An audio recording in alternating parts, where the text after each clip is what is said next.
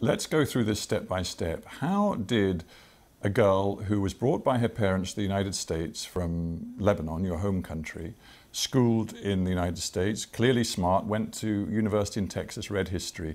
How did you get involved with the sex porn industry?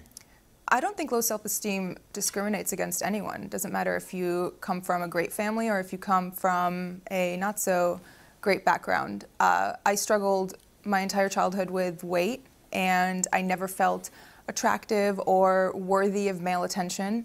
And suddenly, my first year of college, I start losing all this weight from making small changes. And by the time I graduated, I was ready to make a bigger difference. I felt extremely self-conscious about my breasts because that was the first thing to go when I lost all the weight. I lost about 50 pounds. I don't know how many kilos that is, or stones.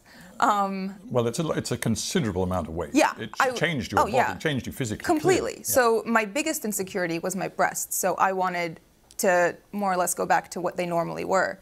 And once I did that, I started garnering all of this attention from men, and I was never used to it. And I felt like unless I held on to it and kind of did what was asked of me or what was expected of me, it would go away. And after feeling what it was like, that validation and, you know, the compliments for the first time, I did not want that to go away.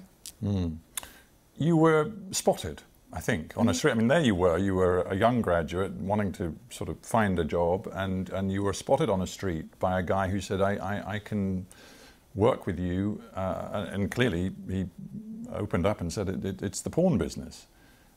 What was it in you that far from running away, was drawn into it? It wasn't, that's not how it was. It wasn't just, hey, do you want to come do porn? It was more so, oh, you're beautiful. Like, would you like to do some modeling? Oh, you know, you have a great body. Like, I think you'd be great in nude modeling. Things like that. And after I came and toured the studio, you know, it was very respectable. It was a gorgeous location. It was in Miami, in Doral, Florida.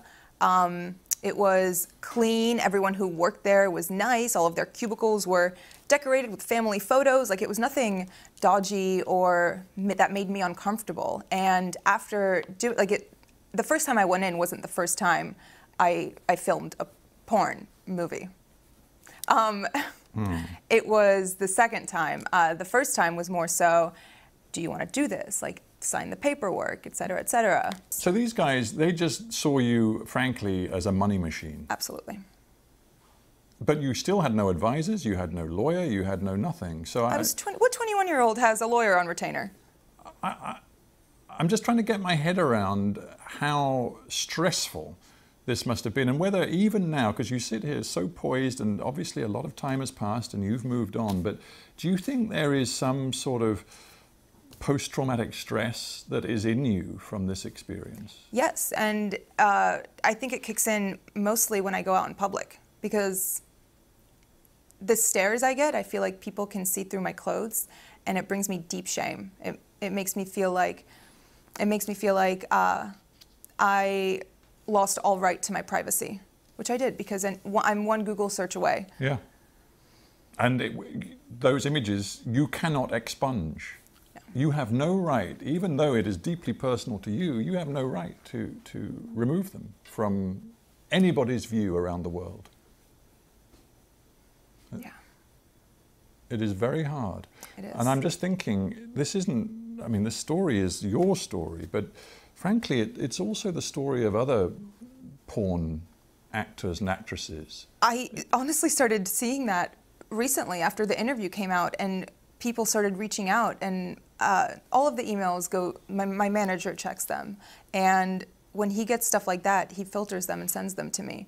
And reading the words of some of these girls who have been sex trafficked and forced into porn, and all of these stories of girls whose lives have been ruined by it, and by men who have taken advantage of them, and by contracts that they didn't even understand the jargon of, it makes me feel like, okay, maybe it was good that I started talking and that I posted this interview and that I'm speaking out now, because other people feel the same way. And even if they don't relate on as deep a level as, you know, doing porn, they can relate on the level of being insecure and being pressured into doing something they didn't want to do. You were wearing the Islamic headscarf, often known as hijab, and of course then it developed into a sort of a sex scene. You must have known how provocative that was. I verbatim told them, "You guys are going to get me killed." And they said? They just laughed. Why didn't you then say, "I'm not doing it"? Intimidation. I was scared. But I knew that if I said no, it would, you know, they're not going to force you to do it. At that point, that's rape. No one's going to force you to have sex. But I was still scared. I mean, have you ever felt scared not scared, but nervous to speak up and say something at a restaurant when your food's not right and the waiter comes by and says, "How is everything?"